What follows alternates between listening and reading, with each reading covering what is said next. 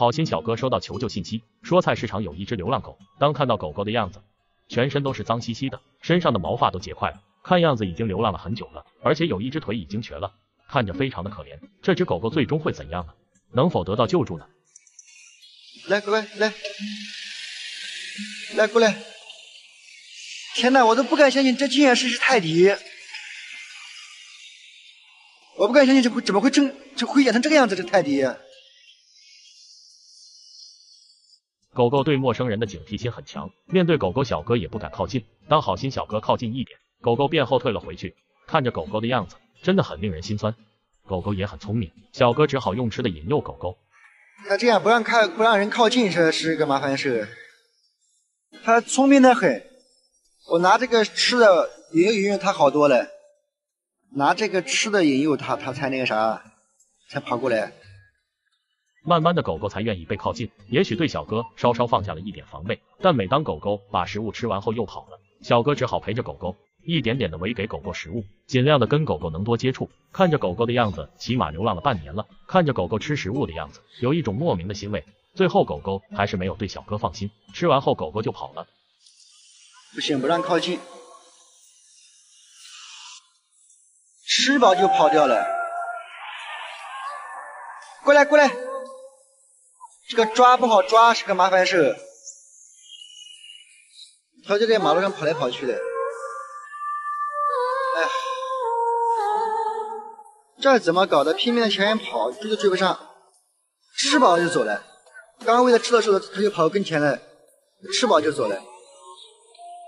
不管小哥怎么叫他都没有用，狗狗在马路上跑来跑去的，确实也很危险。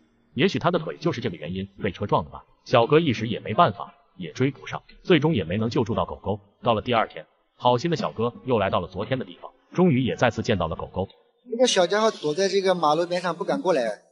昨天晚上我跟大姐带那个网过来救他，弄到10点多都没抓到他。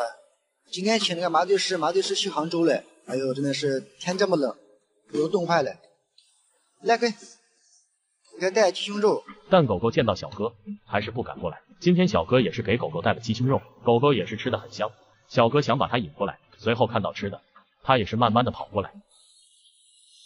昨天晚上我都快摸到它了，它一下就跑掉了。那个大姐拿网从后面准备扑它呢，它一下就跑掉了。完了，看到我这里它不敢过来了。过来了，来，乖，给。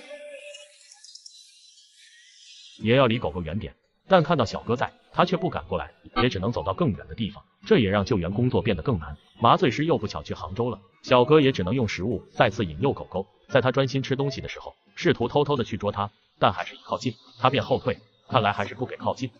看牙齿是白的很呢，年纪应该不大，牙齿特别白，应该是2岁左右。腿嘛，不知道是车撞了还是人家打的，把那个断了。第二天也是，狗狗吃饱就跑了，完全没办法，因为狗狗太警惕了，怎么样都不让靠近。也许以前被捉过或者被打过吧，胆子也是比较小。狗狗吃饱了就会到处藏起来。小哥想着，也只能等到麻醉师回来再做打算，也希望狗狗能尽快得到救助吧，也为好心的小哥点赞。好了，今天的视频结束了。如果你喜欢我的视频，别忘记了点赞、关注、转发哦，让爱能传递。谢谢大家的支持。